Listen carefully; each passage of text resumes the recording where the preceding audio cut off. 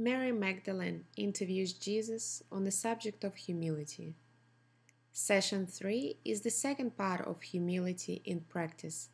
The interview took place in Wondai, Queensland, Australia, on the 30th of June 2012.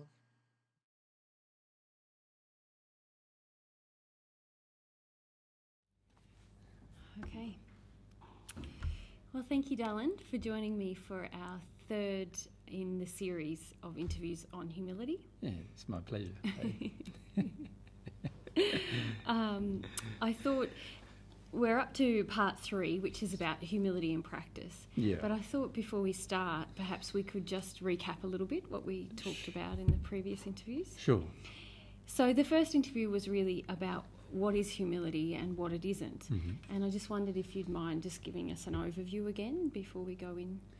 Well, in terms of the loose definition I've been giving to audiences, it's that complete emotional openness to every single thing that you actually experience without transferring any of those emotions onto another person or being or creature or material.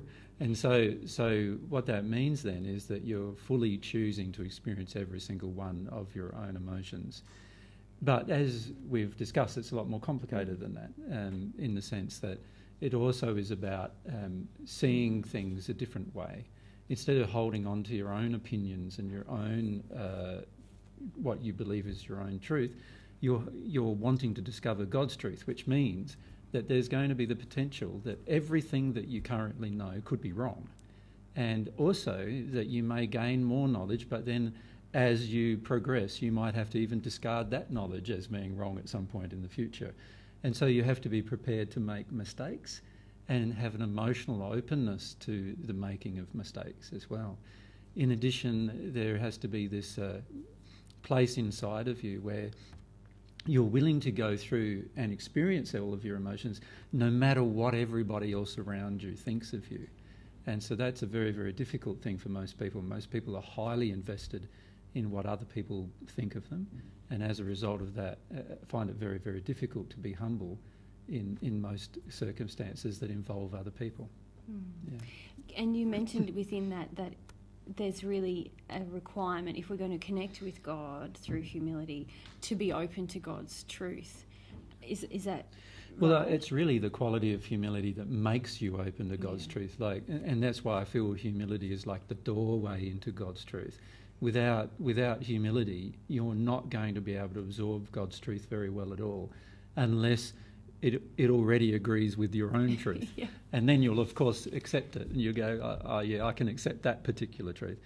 The big difficulty, as you know from your involvement with me over the last 4 or 5 years, is that when we talk to audiences, it's the truths that are presented to them that they do not agree with that are the most difficult for them to accept.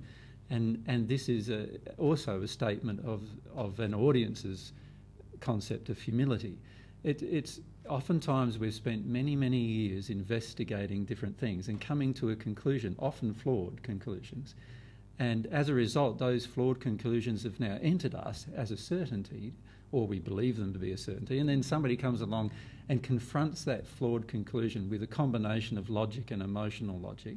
And at the end of the day, we get so confronted emotionally that we start getting angry and upset, and all of those kind of emotions start coming out, which is a proof of the lack of humility. Yeah. And if we were truly humble, we would not hold on to these concepts, these concepts that we have about life and the universe and everything. We would be willing to grow through this process, and we're willing to make mistakes, and we're also willing to let go of concepts that are obviously false when proven to be false, rather than hold on to them for dear life and defend them, which is, unfortunately, if you look at what's happened with religion on the planet, even the cause of most religious wars have been the result of somebody wanting to hold on to a flawed concept about God or about love or about the world around them, and then impose that concept on another person who obviously cannot agree with that flawed concept. And that's why many wars have even occurred in the name of religion. And so it's a lack of humility that has caused many of these things to occur on the planet. Okay, there was a few other follow-up questions I had just around that concept of humility. Would you say that humility involves, once we engage this process, obviously, of allowing our false beliefs to be challenged, do you think, I mean, I get from what you're saying that it's being overwhelmed, it's a desire or an allowance to be overwhelmed by my own emotions. But does that ultimately lead me to a willingness to be overwhelmed by God? Is that a part of humility? If you can't allow yourself to be overwhelmed by your own emotion, then God's emotions, which are much more powerful, infinitely more powerful, in fact, than our own, are going to find it very, very difficult to enter us while we are so resistive to feeling even our own limited emotions. So the way God is teaching us is that God's basically saying to us, look, you need to open your heart firstly to yourself and to your own emotional experience, because if you don't do that, how are you ever going to absorb one of my emotions that I have for you when you're not even allowing yourself to be overwhelmed by one of your own emotions that you have for anything externally? And so I feel quite strongly that this is why we've spent a lot of time teaching people that they need to open up emotionally, because without opening up emotionally, they are staying closed to their own emotions. While they stay close to their own emotions, how can they ever experience the emotion of another person entering them?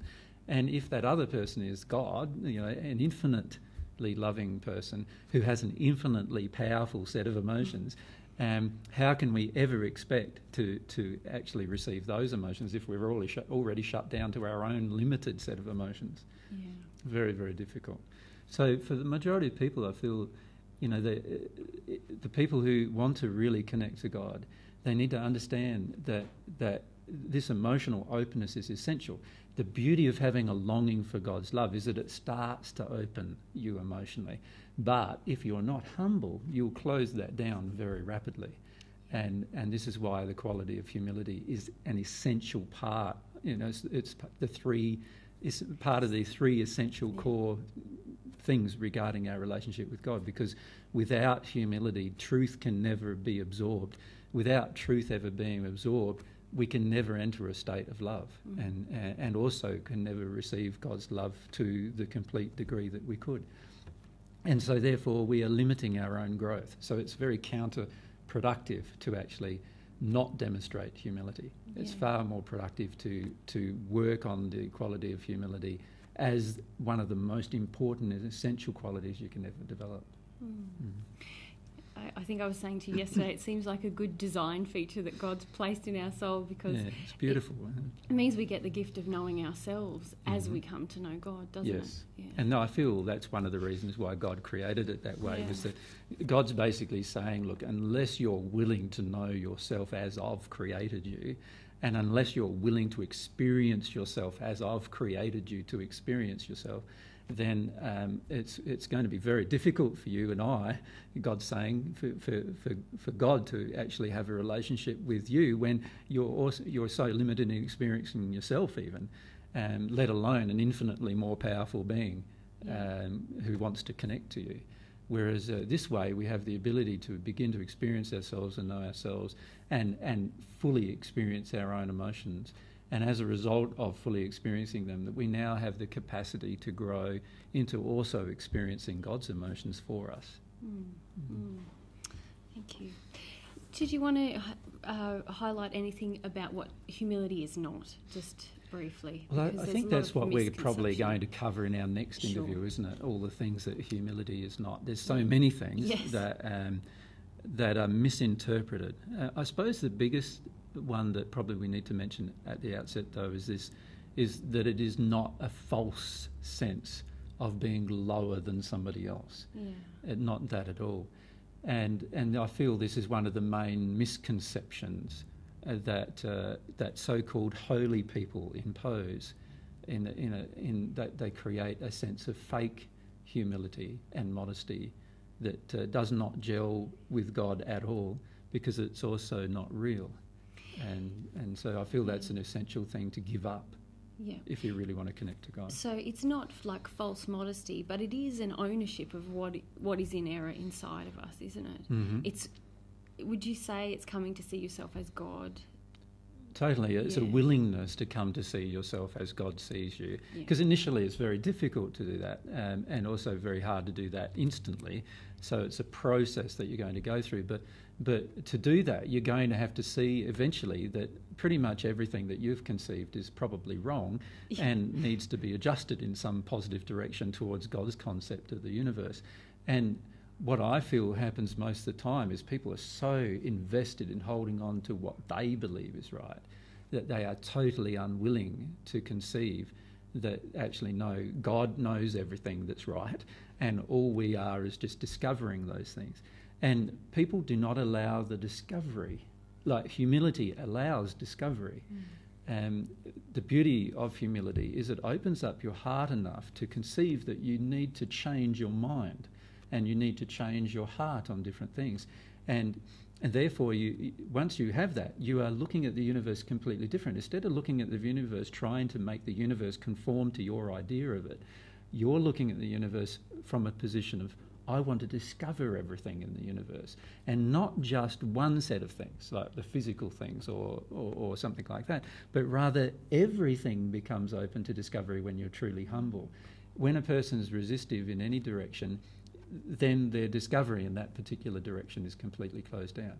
So for that reason, you see people who are musicians totally closed to science. If they were truly humble, they'd be open to both things. You see scientists totally closed to art, but if they were truly humble, they'd be open to both things. When we're humble, we're willing to investigate every area that God has created, not just areas that, and there'll be favourites, but not just one area to the resistance of all others. And this is part of humility. Once you become more and more humble, you become more and more open to everything God's done, not just a few limited things that God's done. And I suppose that opens you to how it's all connected and how it can all give to each other. And well, that's synergy. The other beauty of having humility is you start seeing how the entire universe interblends and operates. Whereas if you're not humble, there's all these pieces that are missing all the time because you're so resistive to receiving truths about certain pieces. And I see this happening a lot in the medical industry, and you see it happening a lot in the economic platforms that are on the planet, and you see it happening a lot even in technology, where people are very, very limited to certain forms of investigation, and as a result of that, nothing can be developed and nothing can be discovered.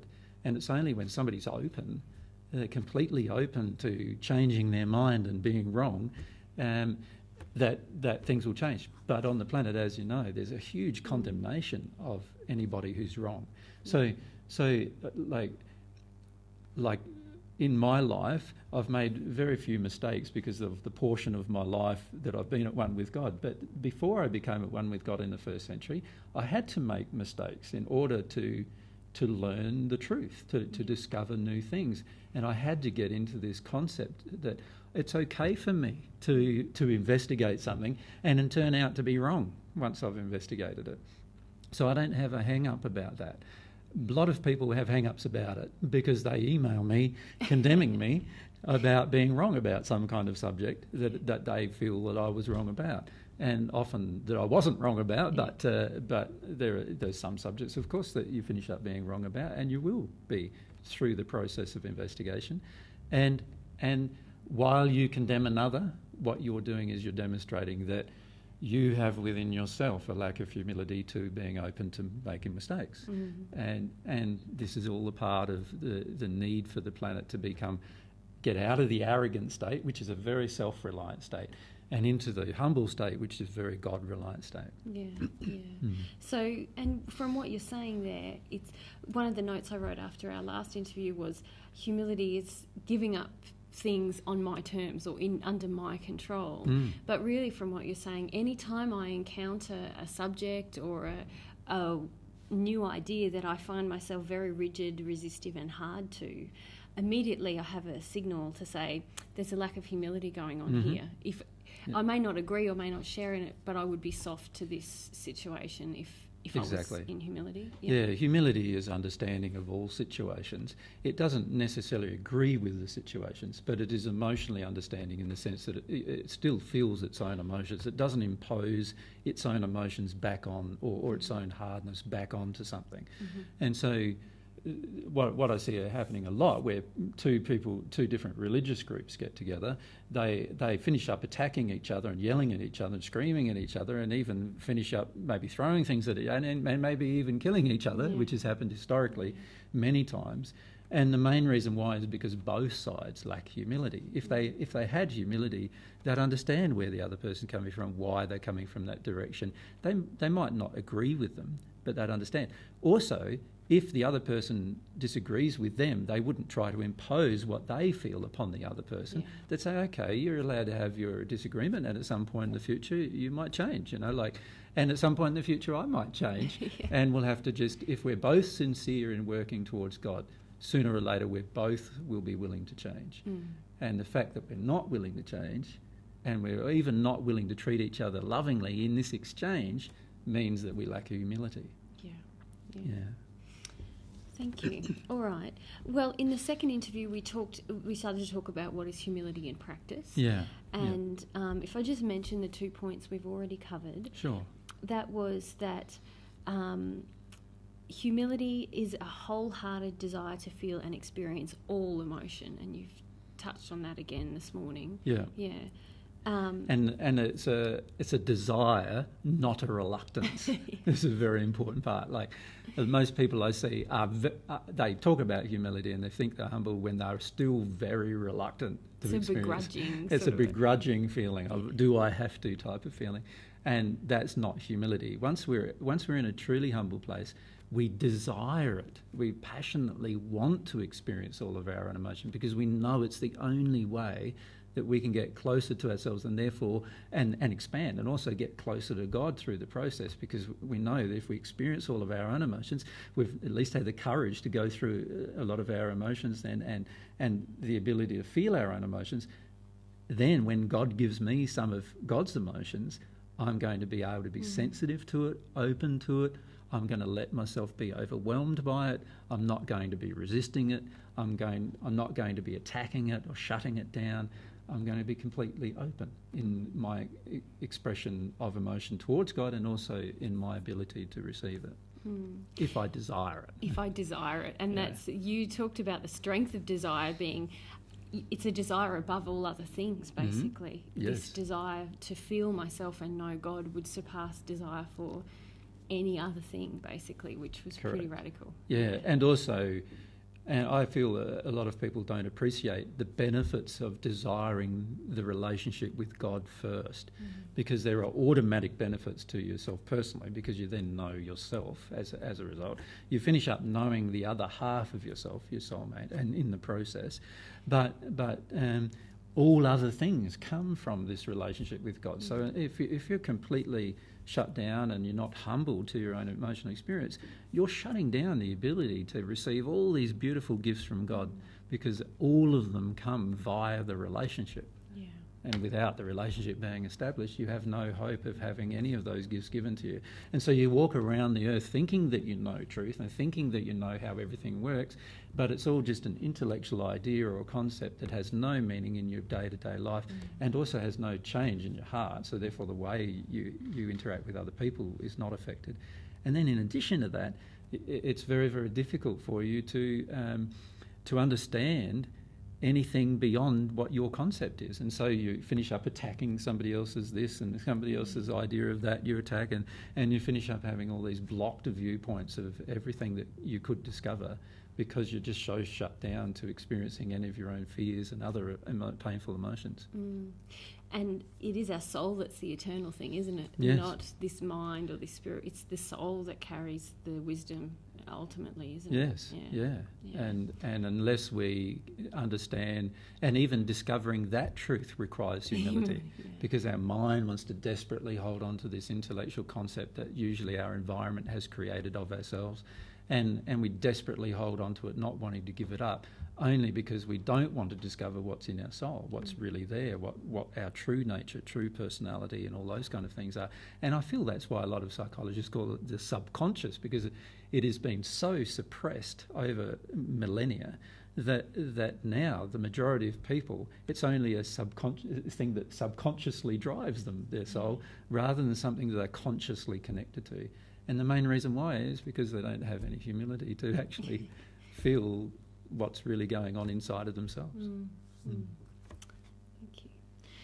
Okay, the second point we talked about was that we talked about God's love flowing into our heart depends on these qualities of humility. And the second quality, or the humility in practice, would look like a willingness to take responsibility for, experience and release fully without reservation all the error within myself that prevents God's love from flowing. Yes, and in particular we focused on the point of taking responsibility.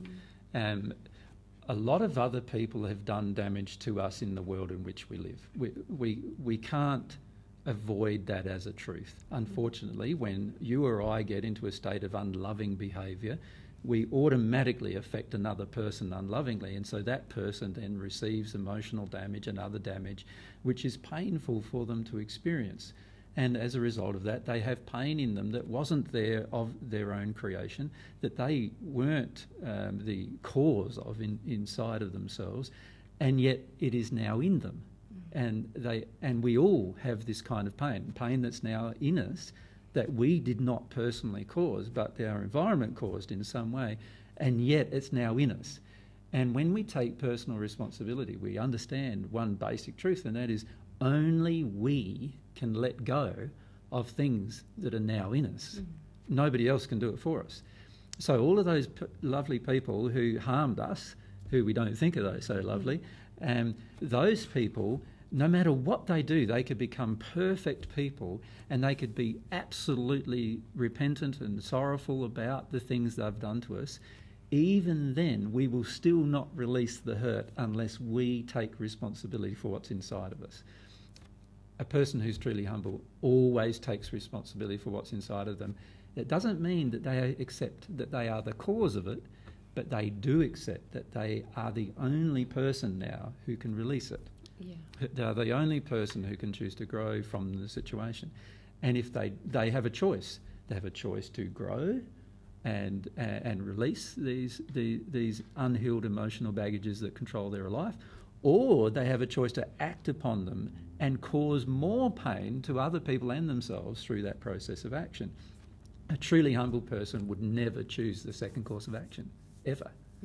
A humble person always would choose the first course of action, to fully embrace their own emotional experience, no matter who created it, no matter who external to themselves caused their pain. And I suppose that practically, this is about humility in practice, practically that means humility is a choice we have on a moment-by-moment basis, and it's not just going away and having a big cry, it's something I can do I'm faced with that choice at every moment. True, but in addition to that, you could also say there are certain emotions that affect us being humble, that influence our humility as well. So, for example, if I am afraid of humiliation all the time, then I'm not going to be very humble, because I'm constantly fearful of somebody humiliating me when I acknowledge the truth of a situation. If I am in that constant fearful place, it's going to be very difficult for me to be humble. If I'm invested in other people's opinion of me, it's going to be very difficult to be humble, because sometimes I'm going to be wrong and they're going to laugh at me. And if they laugh at me, then I feel bad about that, and I don't want to feel bad about that, then I'll try to prevent them from laughing at me, which means I'll try to prevent being open and truthful about what is really going on inside of me and what's really going on in my relationships. And so there are certain emotions that are all about humility. So my suggestion to anyone who's progressing towards God is to try and address and deal with the emotions that are about humility first. Because if we do not address those particular emotions, then we'll never open to truth, and emotional truth can never enter us then. So I see it as humility is a state of which we can get to a complete state, and we don't have to be perfect to get to it. But there are so many different emotions involved in creating a state of humility.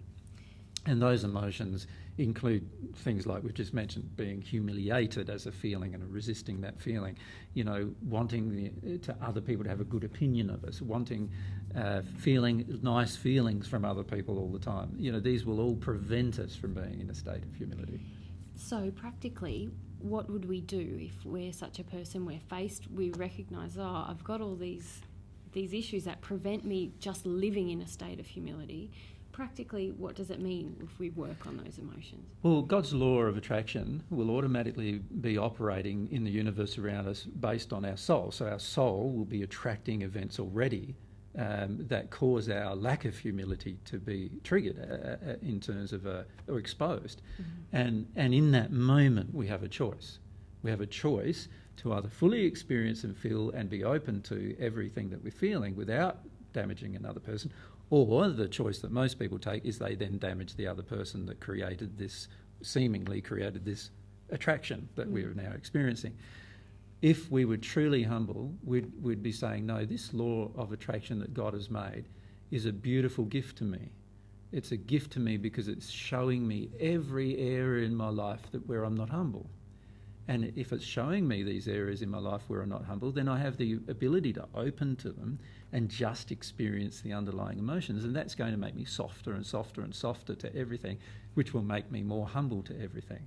So I don't really have to go out and choose them. There are certain things that I might be able to right now, the average person might be able to say right now, I can list a whole list of different emotions that are affecting my humility. And my suggestion is to list them and to start working through them and noticing them in your life and everything. But the reality is God is always trying to connect to us, and the law of attraction that God has made is there purposefully to help us address our lack of humility in our lives and to get into this really, really humble state so that God can communicate with us better. And therefore God can give us more truth as well. Now, if I am completely open to this beautiful gift that God's giving me constantly, which my own soul is creating through the law, then I would notice every single event that occurred in my life that is exposing to me that I don't have enough humility in that particular area. I'd be praying about that. I'd also be wanting to work through the underlying emotions about that. I'd want to find out about those particular things. I won't be resisting it all the time or fighting where these things are coming from. And instead I'll be embracing them and working my way through them so that eventually I get to the point where I am completely humble and able to absorb as much truth as possible from God. Yeah. Thank you. Okay, well, let's get on to the next point, yep. which is probably... So this is points of humility in practice now that we've been discussing the last time and this time. Yeah. Yep. Okay, so the next point is... that God's love can only flow into my heart when I'm willing to be as I truthfully am. So humility is practically being as I truthfully am. Yes. So my question is, what does being as I truthfully am encompass? Well, firstly, it involves giving up the facade. The facade has been created for quite a few different reasons. You could say from a soul perspective, we have our real soul, our true feelings. Then we have our next set of emotions, which are the damaged self, which is like, and that damaged self or that damaged soul is all of these really harsh emotions that have been imposed upon us by our environment through the different painful experiences generally that we've experienced throughout our life. And that is, you could call that our damaged self. That's not our real self yet. That's just the real self with a lot of emotional baggage on it, created by an environment that's a painful environment to live in. Mm-hmm. And also created too, to a large degree, by our own choices that we've made as a result of living in this harsh environment. Because the reality is we can live in a harsh environment and make no unloving choices.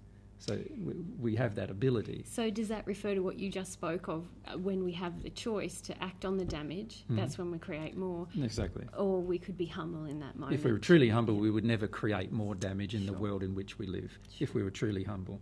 Then there's the third self, if you like, which is the facade self. The facade self is the person who we want to believe we are. And that person generally is very much linked with the persons that our parents wanted us to be or our environment wanted us to be. Does that make sense? And so the facade self has to be given up completely. And if we don't give up the facade self completely, then we will never, ever learn to be our real self. Now, when we give up our facade self, the facade self is saying, I've got everything under control. I know everything. I know what's going down here with our relationship, and you're the person who's to blame, and and all those kind of things. That's what our facade self does.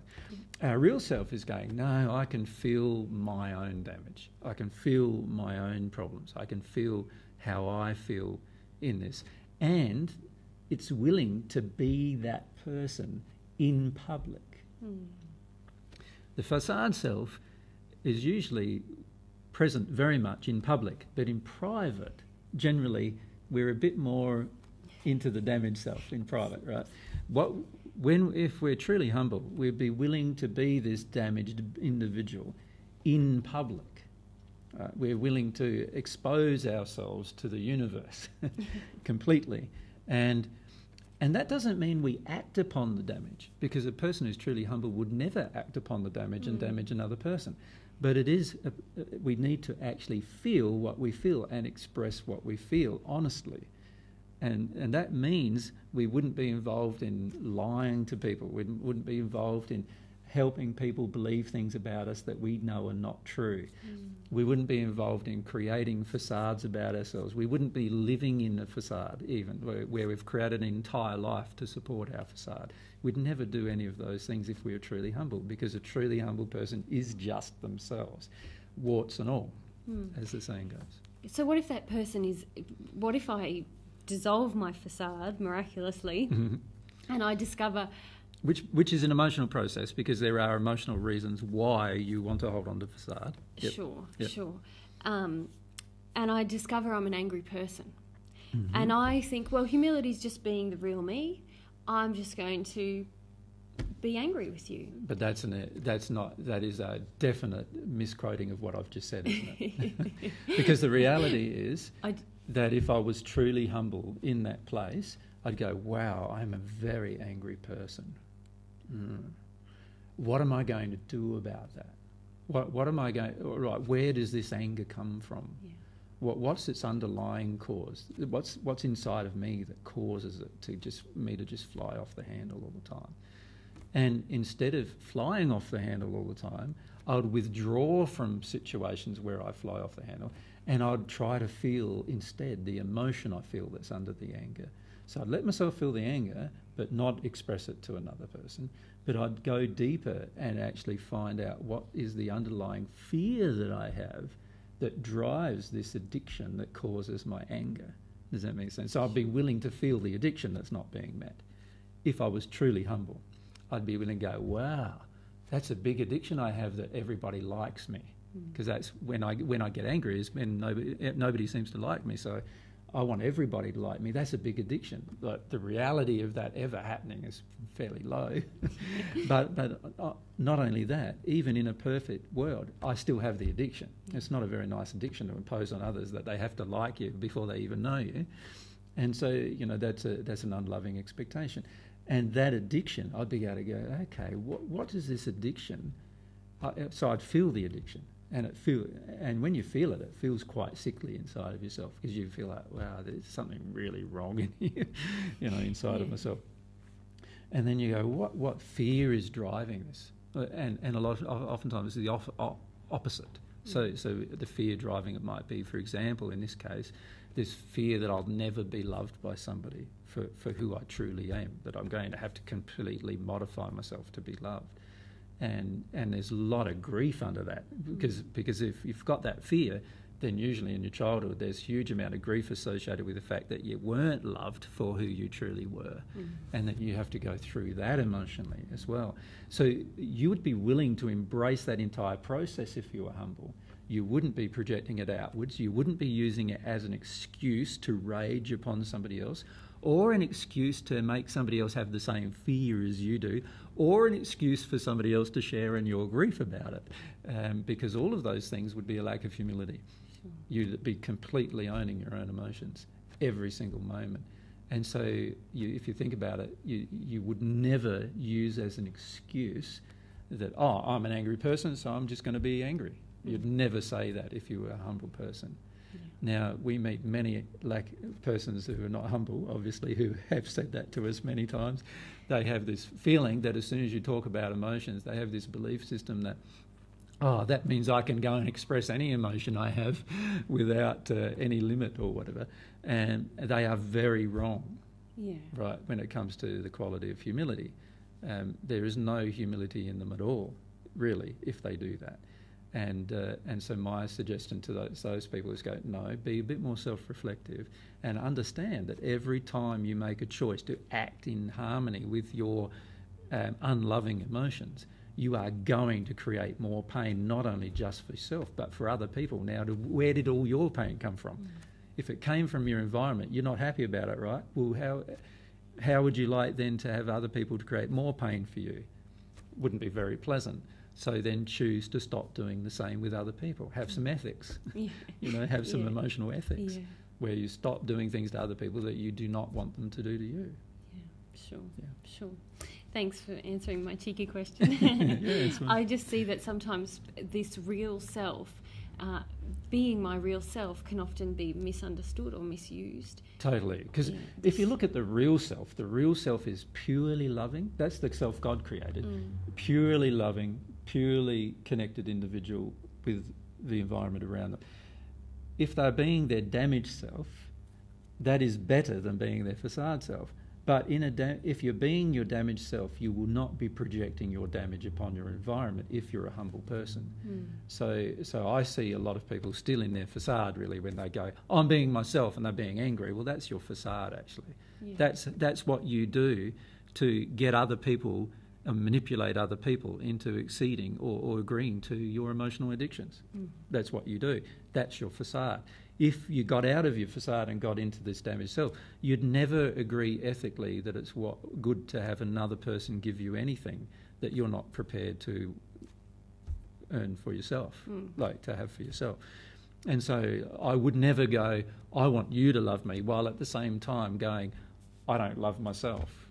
It's unrealistic and also unethical for me to demand love from you when I'm not willing to love myself.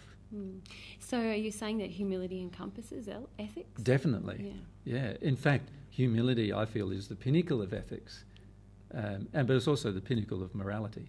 And if a person listens to that talk that I've done recently in Melbourne about ethics and morality, once we've got that mastered, you'll find that one is to do with how we interact with other people on an equal basis. The other one is about accepting God's principles and laws, and humility involves both of those things, ethics and morality. Yeah. So it's a much bigger thing, humility, isn't it, than just crying. So I give a definition in basic presentations that if people can connect to that definition, they'll understand all of these other things. But the reality is it does encompass many, many things to get to a point where you're completely humble and able to experience God, in a perfect manner. You're going to have to work through many things to get to that place. Okay, well, under this, under the notes that you had written some years ago about this point about the willingness to be as I truthfully am, you've quoted the Bible. You've quoted James 1:23 and 24. And I just wondered if you would explain what this means and how it relates to humility. And I have the quotation here for you. Yeah, the reference is about a man who looks in the mirror. Yeah, it's... If you want to read it, that's fine. Just for the sake of the audience. For if anyone is a hearer of the word and not a doer, This one is like a man looking at his natural face in a mirror. For he looks at himself and off he goes and immediately forgets what sort of man he is. So what does this mean? Yeah, so true humility, we look in the mirror, and you could say the mirror is God's perception of us. So when we look in this mirror, we see ourselves, blemishes and all. And most people, when we see all the blemishes that we have, we become quite frightened because we feel that nobody will ever love us and nobody will ever care us with all these blemishes that we have and so forth. And so what we do is we have a tendency to try to ignore them and hope they all go away somehow by themselves, which of course never happens.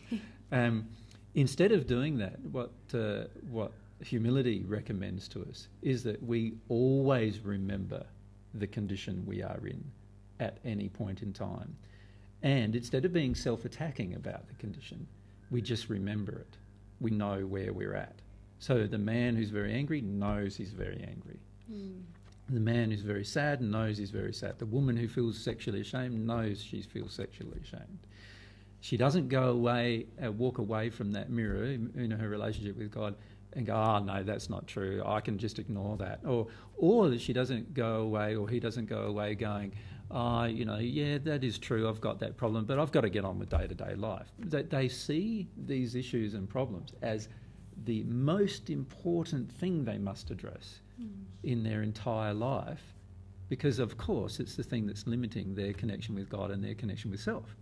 Does that make sense? Yeah. So, of course, it's got to be the most important thing that they address in their entire life.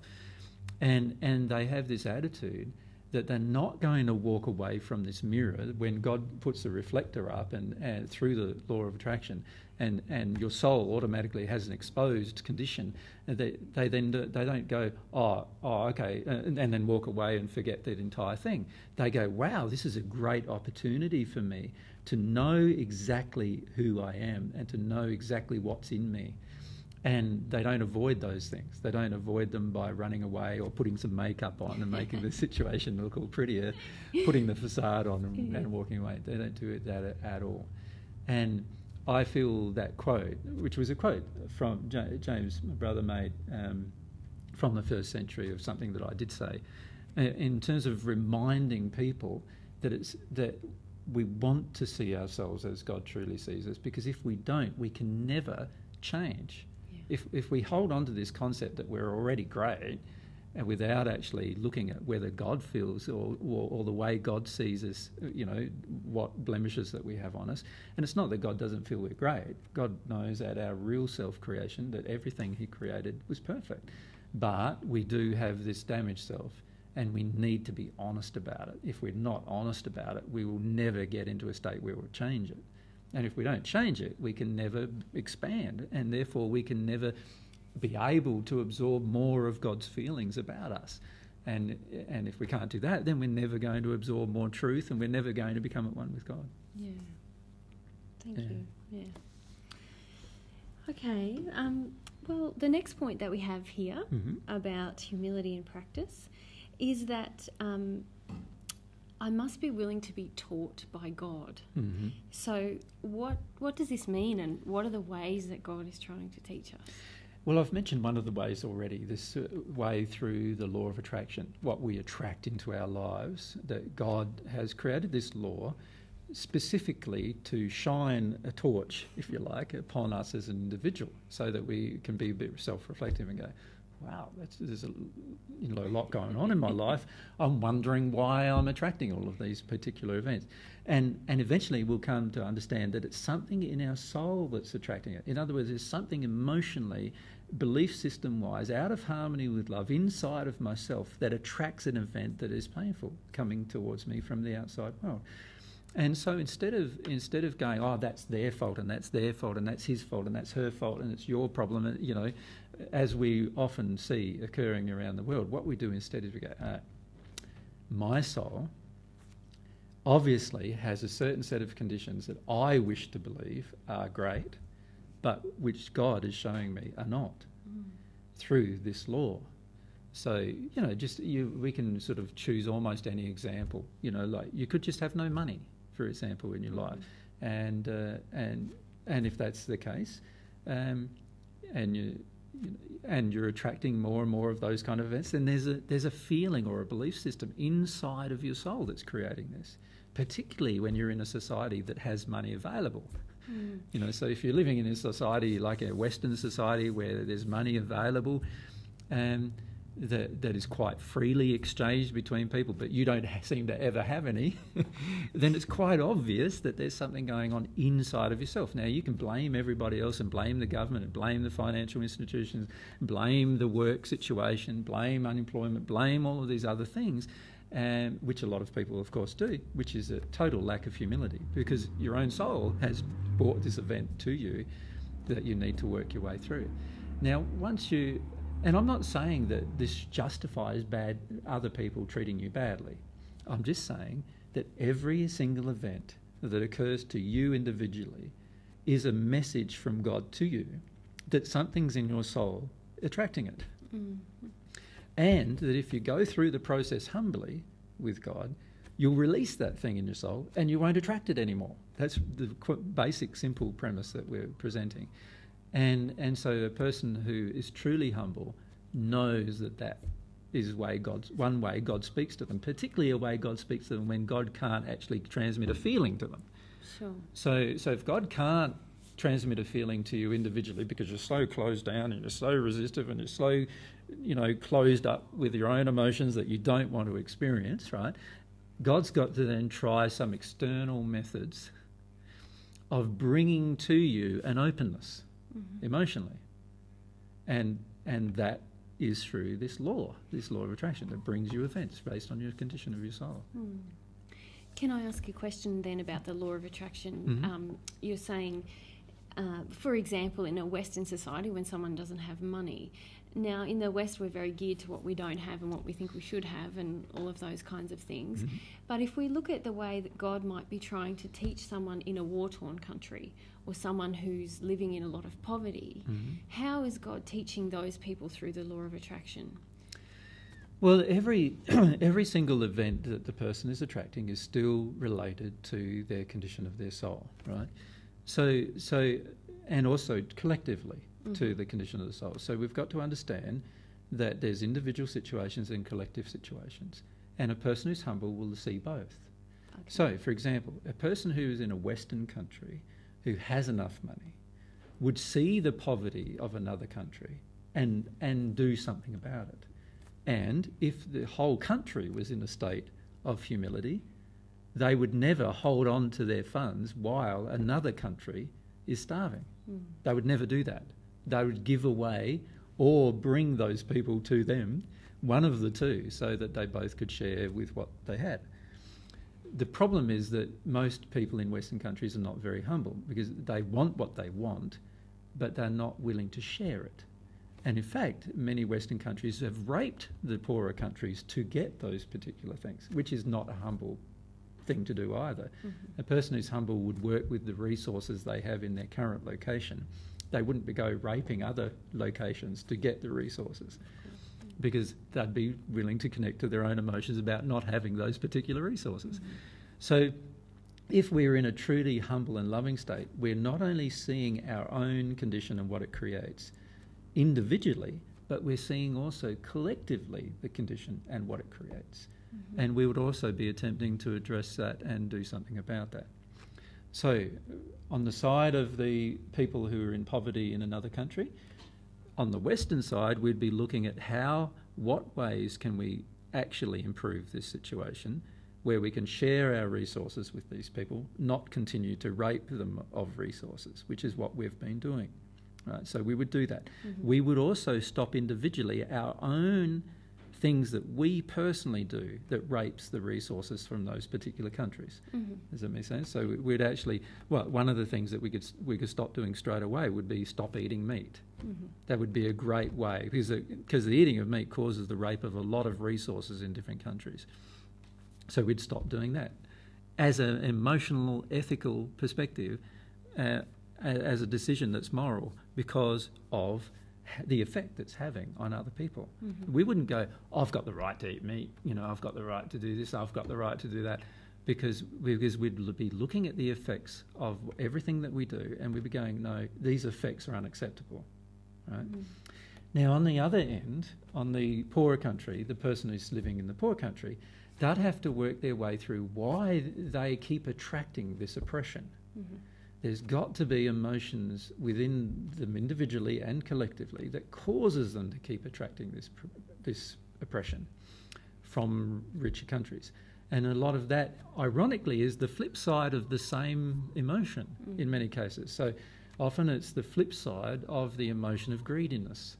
So in other words, one's country is greedy, they take action, get all the resources of another country, that causes that country to become poor. Now that country feels the lack, right? And then they want to get that back, and now they feel antagonistic towards the other country. Now they're willing to engage in even perhaps war or some kind of violence towards the oppressing country. Now we've got a kickback. There's a whole set of emotions in there. Why are they willing to engage in war? Why are they willing to engage? Do you see? Why? Yeah. So the poorer countries also have a group of emotions they have to work their way through as well, if we truly want to have a society in the end that is completely loving with each other. However, the one who is the abuser of the situation first, in this case, in the example I've given, the richer country, needs to get into a state of humility, hopefully, before the poorer country does, if we're truly going to have any change. However, it's usually the person who does the abusing, or the country that does the abusing, that is more resistive collectively to getting into a humble state.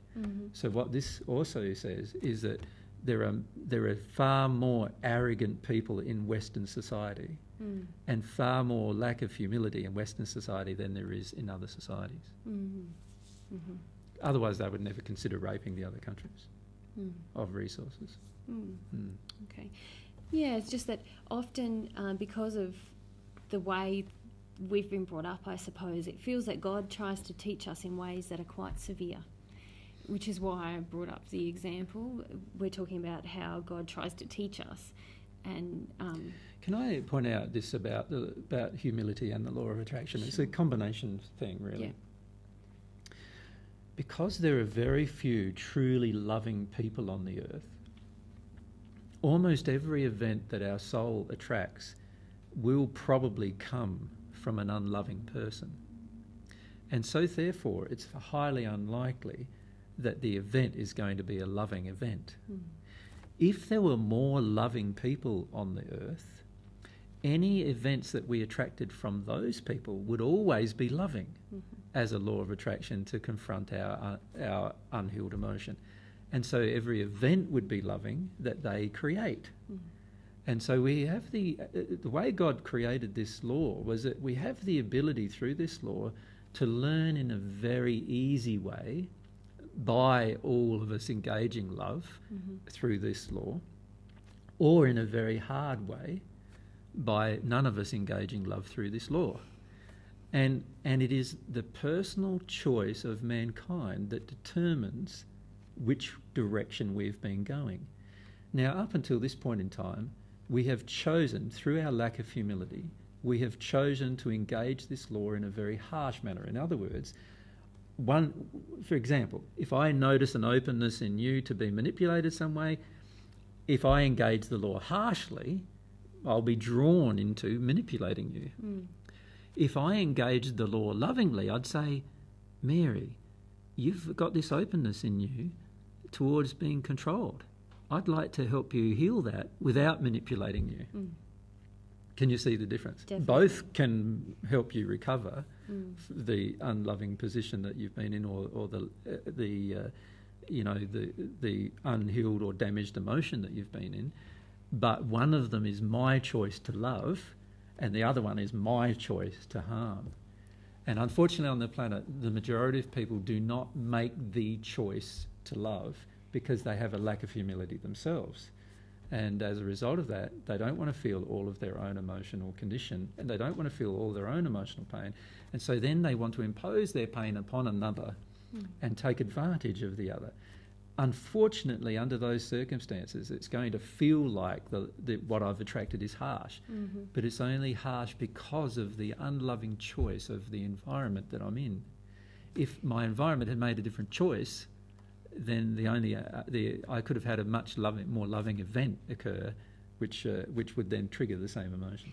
And I suppose that's what comes up for me, or as you're talking about the fact that God's trying to teach us through this law He's created, but then the variable is our own will and how we choose to engage that. And it's always going to be in operation with the potential to be loving or not. Exactly. Yeah. And the majority of people, because of their resistance, because of their lack of humility, choose unloving choices.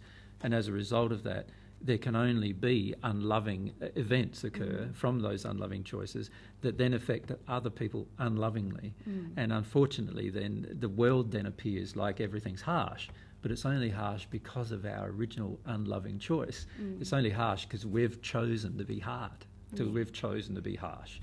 If we had chosen a different route altogether, then the world we'd all perceive the world to be completely different. We'd all go, wow, lovely, well, this is to live in, you know, I've got this unhealed emotion, and then someone comes up and they just say the right things to me, and it's always loving, and off I go and have a big cry about that, and that somebody at last gets me and everything, and then all of a sudden it's all healed because I've released the emotion. That could be our path. Yeah.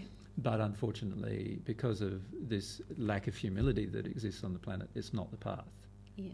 And unfortunately, the lack of humility is what is causing the majority of pain on the planet. Yeah. It's not even a misunderstanding of love. It's the lack of humility. The reality is, if you are humble, you would learn love. Right? But if you're not humble, you can't learn love. And so it's not actually a lack of love on the planet that's causing our problems. It's a lack of humility on the planet that's causing our problems. We're never going to learn love while we're so arrogant. So is the law of attraction the only way that God is trying to teach us? No. God's also attempting to teach us through other people. Like we are surrounded by spirits who are in a favourable condition with God. In other words, they are at one with God. They want to teach us in a loving manner. We're surrounded by them. They're constantly trying to influence our thoughts and our actions towards love. They're constantly trying to show us what's wrong inside of ourselves that's causing the attractions. So we have all of these helpers that surround us constantly that God's given us as a gift. God has also given us the animals and birds and plants and all of those living organisms as a reflection as well, so that they are all giving us gifts. All of these different things God's created are constantly giving us messages. So when God can't communicate with us directly, which is not always possible for God when we're so close to God, and so God doesn't want to interfere with our will, but God's constantly trying to go influence our will to go, we would like to try and connect to God at some point. And God uses every one of her creations available to her to influence us in a direction where we become open and humble. God's constantly doing that. And so every single thing that God has created other than the human soul, and even other human souls are included, with other than your specific human soul, has been created specifically for the to attempt, for God, in God's attempt, to encourage your will to be open enough to begin a relationship with God. Yeah, well, it's a lot of support, hey? Yeah. Okay, so what would my emotional state be like when I'm truthfully willing to be taught by God? Well, once you get to that emotional state, then God can actually, through feelings, through a transmission of feelings, tell you directly everything you need to know. Right. So once you've worked your way through all of the emotional resistance and all of the emotional reluctance and all of this resistance that is there and present within each person generally towards God and towards their own emotions, and now there's an openness emotionally, now God can communicate direct, one-on-one communication from God to you, emotional communication. It's not going to be a voice in your head or anything like that. It's going to be a feeling that comes over you that you know is from outside of yourself and comes from God. And those feelings will confirm truth to you or discard error. You'll be able to do both. And so once you are truly open to God, you can confirm truth, discard error, confirm truth, without having to even go through the process of any other forms of discovery. But it has to be a burning desire to do it, driving it. And it means giving up self-reliance. Totally. Yeah. Totally self-reliant, and also giving up what that looks like to everyone else. On this planet, we are hugely invested with what everything looks like to other people. And unfortunately, that causes a huge resistance to God. God's trying to... If you think of it, God's ways are far more perfect than man's ways. As a result of that, God is trying to transmit these perfect ways to man, and man's trying to resist God's perfect ways. And so God's trying to use all of the creation around about the man to help the man come to a position of change. And the man, if he was open, he would go through the process of getting all that external help, and eventually he would not need any of that external help, because now he's in a one-on-one connection with God. Now he's at one with God. He can work through any issue emotionally now with God and find out every truth. He doesn't need anybody else to help him anymore. He is completely independent of everyone else other than God. But also in this position with God where God can transmit all truth to him if he has a desire to receive it, if he uses his will to receive. And that's all it is. Now, as we grow towards God, there's a whole class of things that we don't use our will to understand because we don't know they exist. And so, of course, a part of the process we'll come to see they exist or potentially exist, and then we'll use our will to understand. And when we're in that place, God will be able to teach us the truth. But it won't be this big resistance to that process anymore. So once we're at one with God, we'll still have a whole heap of things that we've yet to discover that we didn't even know exist and still don't know exist, that we'll have to go through a process of firstly engaging the concept of them potentially existing, and then secondly engaging our will to know the truth about them. Then God will tell us. But we won't have all this resistance and anger and rage and addiction and all these other emotions that we had before then, because all of those things have been gone. Sure. So that what you're saying emotionally would be so open when we're willing to be taught by God. What would our actions look like when we're willing to be taught by God? Well, our actions right now are always a reflection of our emotions anyway. They're always a reflection of our beliefs and our emotions. So if the emotions become more loving and more pure and more perfect, and all of the unlovingness and injured state within us disappears emotionally, then of course every action is a reflection of those emotions. So every action we take is now completely in harmony with truth, completely in harmony with love. In fact, we can't even take an action that's out of harmony.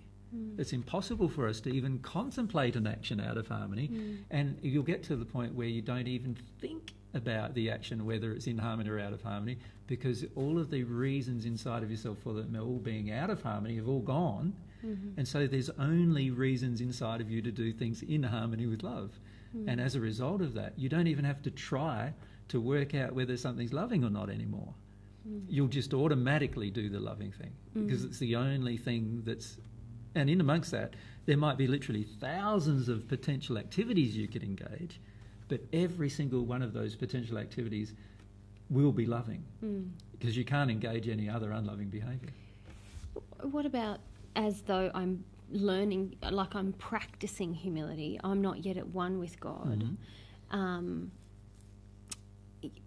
It occurred, like, how would I act in order to live humility? Would I... Well, the reality is you can't fake humility either. No. Right? So if we are truly living in the damaged self area where we're seeing ourselves warts and all, we would also see where we lack humility. Does that make sense? We would also see our lack of humility, and one of the first things that we would do potentially would be to address why. In other words, our life, until the point of one with God, would all be about finding every area where we lack humility in our lives and addressing the emotional reason or belief system inside of ourselves that's out of harmony with love that causes us to have that feeling, that causes us to have a lack of humility. that would be our primary focus in all of our activities, in every single thing we do, in every single thing we engage in our lives. We'd be focused only firstly on working through everything that causes us to have a lack of humility. Once we get into the condition where we've worked through that, we're ironically at the same time growing in love and growing in truth, because every emotion we release that causes our lack of humility automatically unblocks us to truth. Yeah. And therefore, we're automatically going to receive truth once we've unblocked. It's a bit like, so if we think of each thing as a doorway, so we've got humility being the doorway to truth. If I'm now working through humility every single time, so I'm not worried about what is the truth. What I do is I work through my block to truth, right? So that's what humility does. It causes us to work through our block to truth. That opens me up to any truth. Mm-hmm. Now all the truths that God wants to tell me can all just come to me. Yes, and that means, and then because I'm humble, I will receive them and accept them as truth, right? And then because I've done that, that opens me to love. Yeah. Right? And God's love will just flow naturally into my soul as a result, and I'll grow my understanding, and my capacity to understand further things grows as a result of my growth. So the way I see it is that this humility is like an opening valve to the truth, and the truth, I don't have to work on receiving truth or discovering truth, I have to work on being humble. Yeah. Right? When I work on being humble, the truth automatically comes. That opens me, the truth opens me to receiving love. When I receive love, my soul transforms. When my soul transforms, now I have a greater capacity to do everything. Anything that I wish I have a greater capacity to do. And I will do it in harmony with the love. Yeah. Automatically. So I feel the process of humility in terms of how it looks is more about looking at why I am resistive to being humble. What emotions inside of me and belief systems inside of me do I have that cause me to be like a tight ball when it comes to humility, and cause me to want to resist and want to be arrogant and want to... because all I have to do to receive truth is to open up my humility. I don't have to actually go and find the truth. The truth's just there in my universe around me, just waiting to enter me. Yeah, like God's created a universe of truth waiting to enter me, just like God's created a universe based on love that is also waiting to enter me. And if I'm humble, I've got the doorway to it all. If I'm not humble, now I'm going to have to work. And now I'm going to have to work on being humble. Sure. And that I don't feel a person can really work on being humble. They can only release the emotional reasons why they're not humble. And I suppose I was thinking about things where you act in harmony with the truth you already know, or you immediately put into practice things that you learn. Of course, a humble person would, yeah. So, for example, if a person learnt, just very, very basic situation. Let's say a person learned that somebody that they know had lied to somebody else that they know, right? Now, a person who's humble would not make the choice for all of those people to cover over this whole thing. Who wouldn't do that? Because a person who's humble will go, I'm open to my own emotions. I'm open to being attacked by every one of my friends disagreeing with my action. I have some ethics, and remember, morality and ethics from my humility, that's what that allows me to have. And so I'd go up and tell the persons, like, this is what's happened here. Yep. Now, both of them may finish up being upset with you and never want to see you again. Well, that's their lack of humility. Yeah. Right? Because the reality is, if I'm truly humble, I won't even want a facade. I want everything exposed and out in the open. Yeah. And the beauty of a humble person is that they will act always in this way in every opportunity they have. Yeah. So how do I, we might have already covered this, but how do I approach life in a way that enables God to teach me the most? Well, I feel I've probably explained that already. That's fine. In the sense that the entire universe has been constructed by God to give all of God's children this opportunity to see the effects of how they utilise their will. And a truly humble person sees the effects. So he goes, wow, I'm living in a country that oppresses other countries. I'm often oppressing other people. I've damaged my own children. I've done this, I've done that. A truly humble person sees what they do and allows this law of attraction that God's created, if they can't communicate with God directly, to address these problems automatically. And they engage the process with God actively. Yeah, and I suppose inherent in that is not putting ourselves above God, or just we can't reach that state without having a total respect for what God has created in order to teach us. Yes. Yeah. There's a lot of people, of course, that are raging about God's laws, but that's not a very humble condition, obviously, because in the end you're just raging against the most loving laws in the universe. If you're going to rage against anything, and I don't recommend raging against anything because that's an addiction, but if you're going to, surely it would be more wise to rage against the laws that are unloving rather than ones that are loving. For sure. Thank you, Darlin. Okay, the last point on our humility in practice section is about the ability, and I suppose the desire, to receive both direct and indirect emotional assistance and counsel. Yes, you see this in action a lot when you're dealing with people. You know, some people come up, say, and you've even had the experience where people have come up to you and said, can you give me one bit of advice? And you give them one bit of advice. Usually it's the bit of advice that they least want to hear. And as a result of that, they go, oh, no, I don't want, I don't agree with that. And they walk off, right? and you've had that happen to you many times, and I've had it happen to myself many times as well. And that's an indication of their lack of humility. The reality is, even when they asked for it, they still couldn't receive it. Yeah. Which is interesting in itself, right? But even more difficult is when we don't ask for it and we receive it. Right? And the mark of a truly humble person is a person who doesn't ask for feedback but receives it, but still receives it with humility and love. Yeah. Without addiction, without rage and anger or shame or any other of those emotions. And I feel if we're truly going to be humble, we need to learn to have both, actually. It's great to engage a person and say, can you tell me what's wrong, what you observe that's wrong here so that I can fix it inside of myself? What do you notice about the emotions I have? And a truly humble person will notice those things. They won't necessarily agree, of course, because God may be telling them a different thing. And if God's telling them a different thing, they won't agree with the person who's... So quite often a person, and I've had many experiences where people have come up and told me all sorts of things about myself that are completely untrue. And so, I know they're untrue, but I don't have to react angrily to the person telling them. I just say, no, that's not true, and you obviously don't know me. Or you're, imposing your own beliefs upon me about what you think upon me. You think that I am what you are, actually.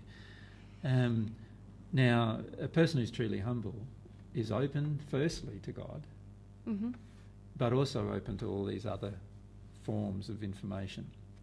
So for example, a person would be totally open to their guides under that, their spirit guides under those circumstances. So if the spirit guide's saying, oh, you've got a bit of arrogance here and you've got a bit of problem here and you've got a bit of problem there, the person would hear them straight away. They'd go, well, yeah, I do.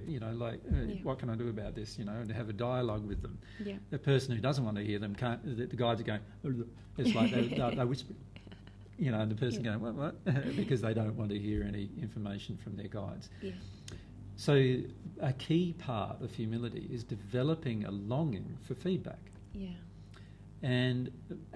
But developing a longing for feedback from loving persons.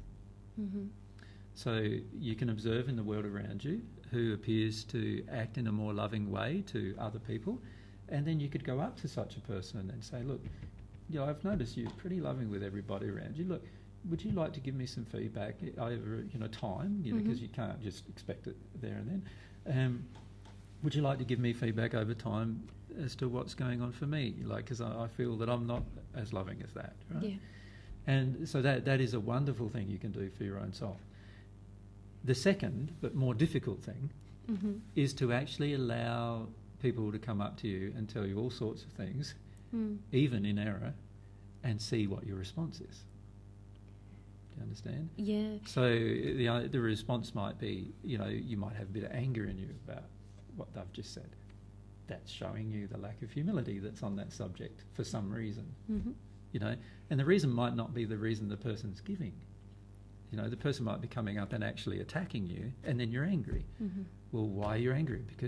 Because you're afraid of attack, and you have addictions about attack. You want everyone to love you.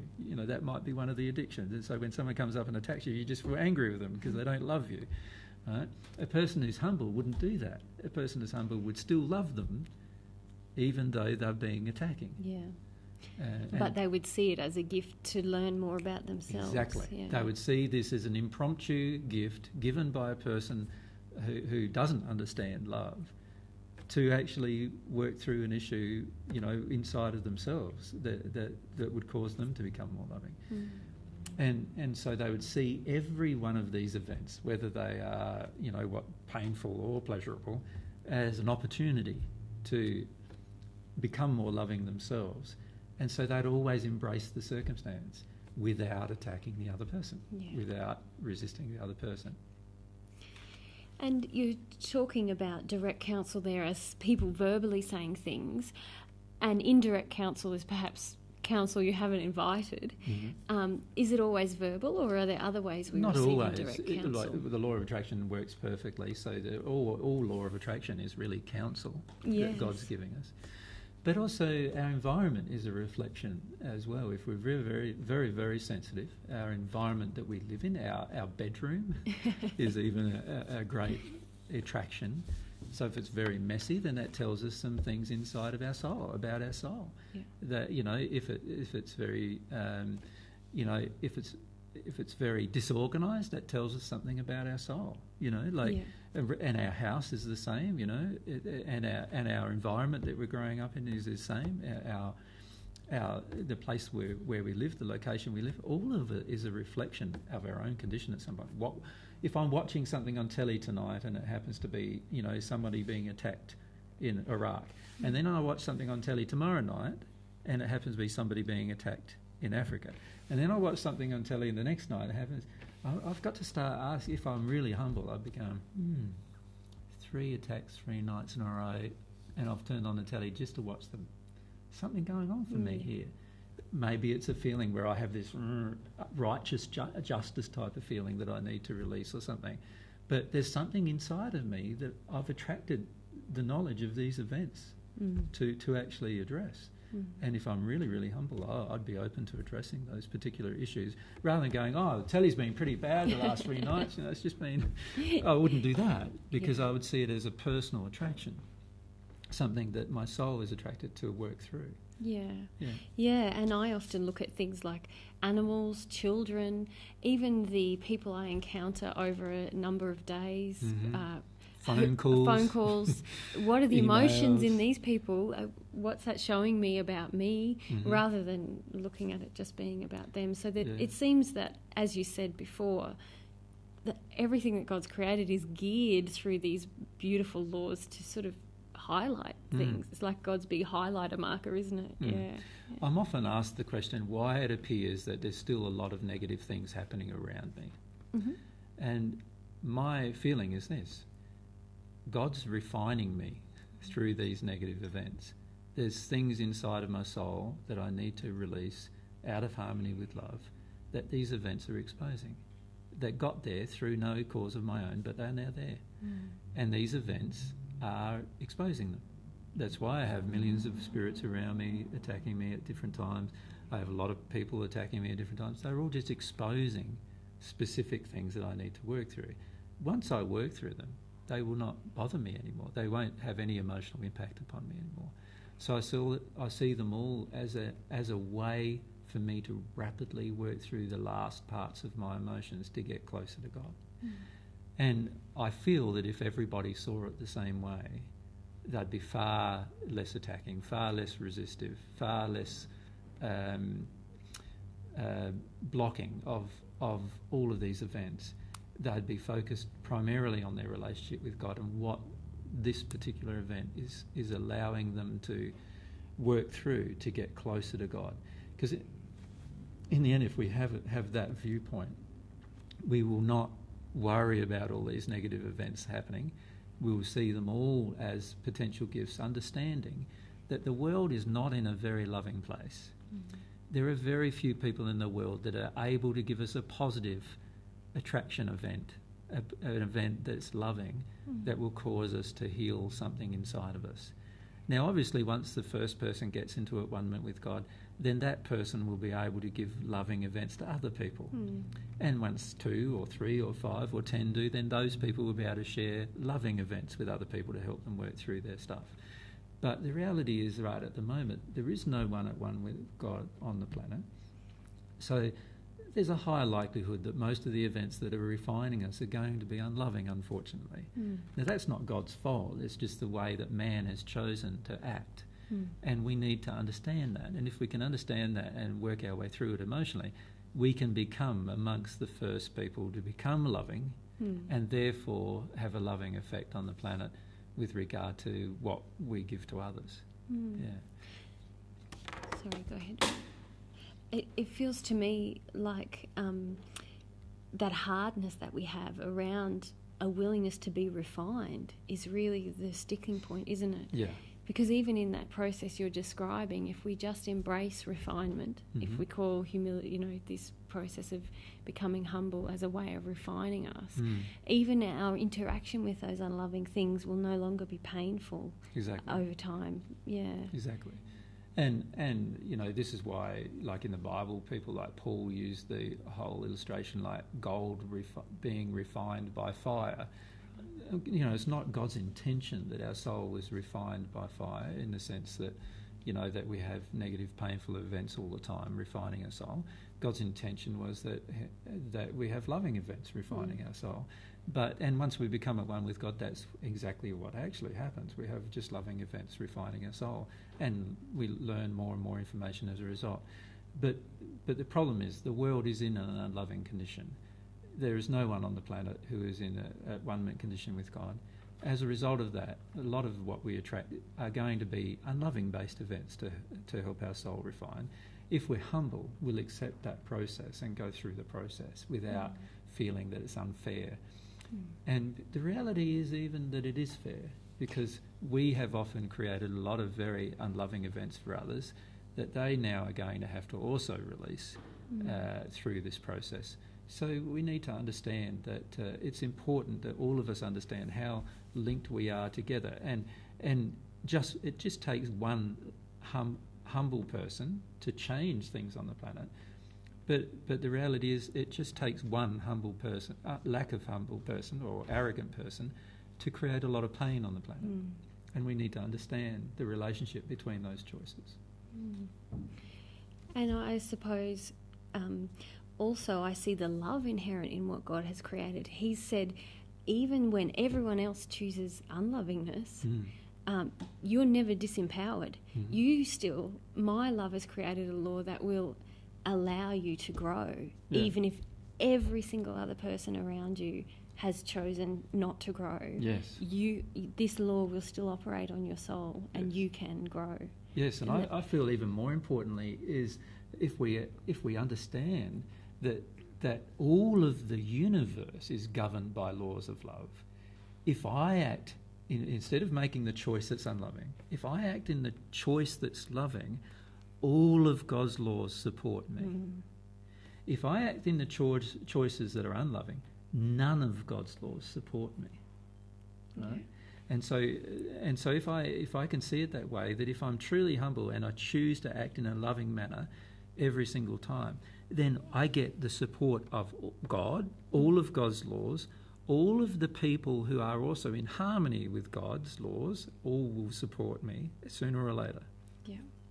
Now, that's a very powerful, positive direction to take. If I go down this other track where I take the course of action where none of God's laws support me, every single one of God's laws is working against me. Yeah. Now that already, before you even look at the people, is a bad enough situation. All of God's laws are now not supporting me. They're all actually trying to get me to change. They're trying to get me to conform, to go back to the law-based place. And in addition to that, everything I create is going to attract unloving events, which will affect myself and other people as well. So now there's a good chance that while I might have some support, I will also have quite a lot of people opposing me. And I don't mean violently opposing me, because God's laws are not violent in opposition. They just work their way. They do. You know, they're laws after all. They're constant. Yeah. No, constants.